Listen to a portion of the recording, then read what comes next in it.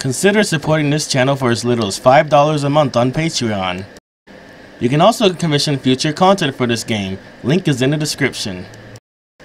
You can also send a one-time donation of any amount to this channel using PayPal. Link is in the description. After experimenting with the textures on my fictional American bullet train, I finally discovered how to make very reflective textures for Trainz 2019. So here's a tutorial on how to do that. First, you open something as a layer, and this is going to be the first of 4 layers for the parameter texture. This is the texture for the door on the side of the train. I want the wording to look like it's backlit so that it lights up at night, so I'm going to paint those parts of the texture white, because on the RGB alpha type texture, the red channel is emissive, so anything that's white on this channel will be glowing in the dark, and anything that's black will not glow in the dark. As you might have guessed, it is in fact possible to have some parts of a texture glow in the dark and other parts not. The rest of the door I do not want glowing in the dark, so the rest will just be painted black for this channel on the parameter texture. After painting the lettering white, I'm going to paint the rest of the door black, because I do not want it to light up at night. After painting most of the texture, to save time, I'm going to go to Colors, Desaturate, Desaturate. This basically changes the remaining colors to either black, white, or gray. Then I'm going to go to Curves and darken it. The white parts will remain white. And now only the letters are white and everything else is black. Those parts will not glow in the dark, but the white parts will glow in the dark. The green channel is Roughness. To this day, I'm still not entirely sure what it means, but I'm going to open another texture as a layer, which is another copy of the same one. Then we're going to go to Desaturate, Colors to Gray.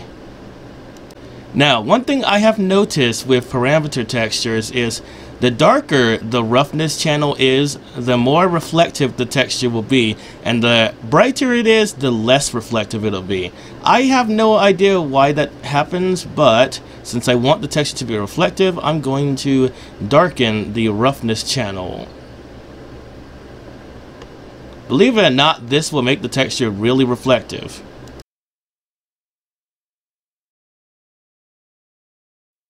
Now I'm going to open another copy of the exact same texture as a layer. This is going to be for the blue channel, which is Ambient Occlusion. Now with Ambient Occlusion, the brighter the texture is, the brighter it'll be when light shines on it, and the darker it is, the darker it'll appear when sunlight shines on it. Or at least that's what seems to happen. I'm still not entirely sure what specifically Ambient Occlusion does. Now we're going to open yet another copy of the exact same texture as a layer for the alpha channel. The alpha channel is metallic. As it turns out, the brighter the texture is, the more metallic it is, and the darker it is, the less metallic it is. Now, at first I thought how metallic it was is what determined how reflective it is, but apparently not. Apparently that is done by roughness. Now, I want the door to be made of metal, so I'm going to make this texture white. Now, I'm still not sure how much white, black, and gray is needed to achieve a specific type of metal. For example, if you were going for stainless steel versus aluminum versus, say, cast iron or something like that. I'm still not sure what's required to achieve that. And I can't find any definitive answers online either. Okay, now we're going to go to Image, Mode, Grayscale, and then Colors, Components, wherever it is, they keep moving it, and Compose. Now we're going to click on the drop down menu and select RGBA and get the screen larger because for some reason it's never big enough. Anyway, I'm going to add the colors in the order that I placed them down. which isn't too bad because they're numbered. And then just click OK. The lettering is pink, which means it'll glow in the dark, and the rest of the texture are various shades of blue. I've noticed that the darker the shade of blue, the more reflective the end result will be. But if you cross too far out of blue and into red or magenta, the texture will start glowing in the dark, so be very careful with that. Now it's time to get ready to export the file. Let's see, I'm going to save it to desktop for now to make it easier to find. I'm going to call it Doors Parameter. My texture names are usually pretty simple. They always tell you exactly which part of the train they're texturing. The reason why I always name my textures this way is in case anyone wanted to reskin anything that I made. Because a lot of times I tried to reskin something and the textures were always just a jumble of letters and numbers that didn't really tell me exactly which part of the train it was texturing, so I couldn't figure out which one to edit. For example, I tried to make a fictional reskin of something I downloaded from Jointed Rail, and I could not figure out how to texture it because the textures do not really explain which part of the train is being textured. Anyway, as you can see, the door is very reflective, and so is the window texture. I have also made the train more reflective using this method.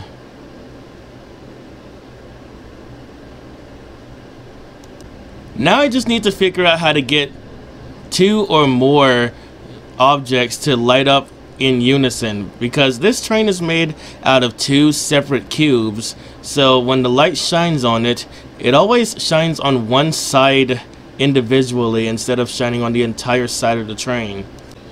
I wish I could figure out how to do that because it's a similar issue as what I'm having with the AEM7, where for some reason the sun only shines on half of the mesh correctly and not the other half. I also seem to get this problem every time I carve a hole in something to make a hole for a door or a window. By the way, make sure you set tile to ST on all the texture.txt files, because if you leave it blank, while the texture will still appear, the reflections won't work. They only work if you have tile set to ST on all of the textures required.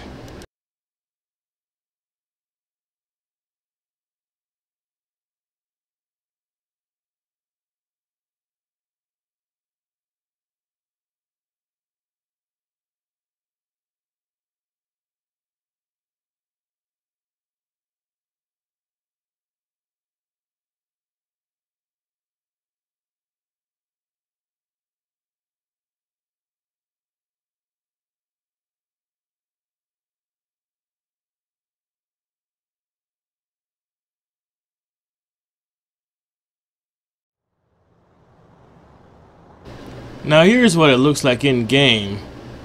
As you can see, the sun very well reflects the textures on the train, which is what I was going for because I wanted it to look like a very reflective metal. The door isn't as reflective here because that one was made before I figured out how to do that.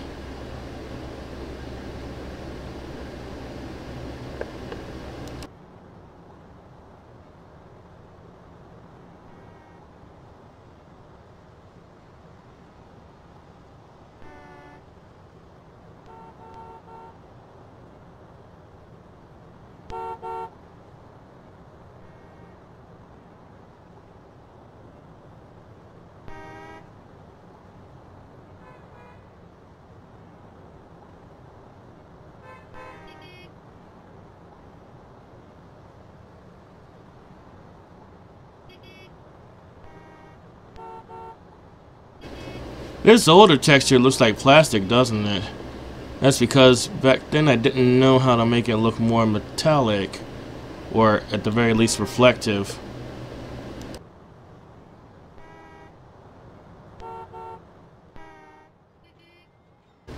And here's what the train looks like when it's facing directly in front of the sun. Very reflective. I must say. By the way, this game has a problem where sometimes textures that glow in the dark shine through textures that don't glow in the dark, and I still have no idea how to fix that. Hopefully it'll be fixed in an update.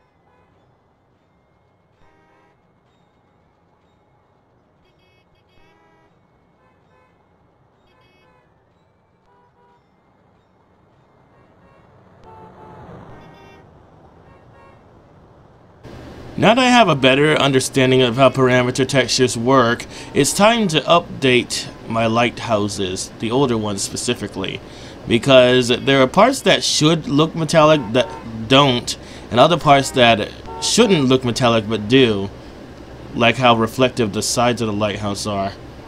That's actually because I misunderstood what the alpha channel was supposed to do back then.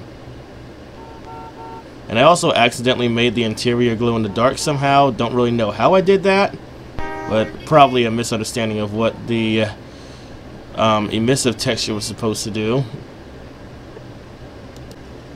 I also recently found out about smooth shading, which makes cylinders look way better in this game, so that's also something that needs to be updated.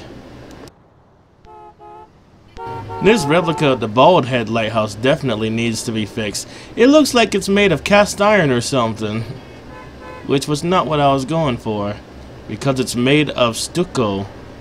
It used to be the color white, but the elements changed the color to brown. Here's another example of bad parameter textures. This brick lighthouse looks like it's made of cast iron again.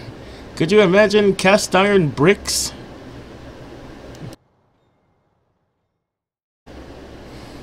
Thanks for watching this video. In the next video, it'll either be about the AEM7 project or the American Bullet Train project, depending on how long it takes for me to get a response on how to fix bad ambient occlusion baking, whatever that even means. Anyway, thanks for watching this video, and I'll see you next time.